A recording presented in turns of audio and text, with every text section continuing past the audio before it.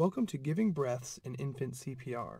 In this video, we will discuss the steps of how to give breaths to infants. Like children, many cases of cardiac arrest in infants are primarily due to respiratory problems. Giving breaths and administering chest compressions are important for infants receiving CPR.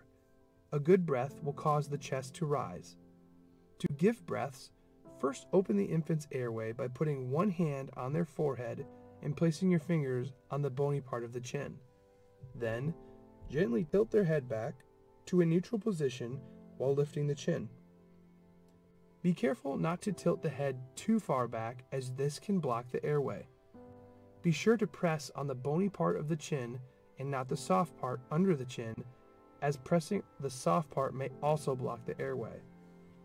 To give a breath, hold the airway open, take a deep breath, and seal your mouth around the infant's mouth and nose. Blow for 1 second and watch the chest rise. Very little volume or force is required to inflate an infant's lungs. Blowing too much or too hard will damage the infant's lungs. Only a gentle exhale for a tiny puff of air is required for an infant. Repeat for a second breath. If your mouth is too small to cover both the infant's mouth and nose, give breaths through their nose while holding their mouth closed. If the chest does not rise after the first breath, let the head go back to normal position, then reopen the airway by tilting the head and lifting the chin.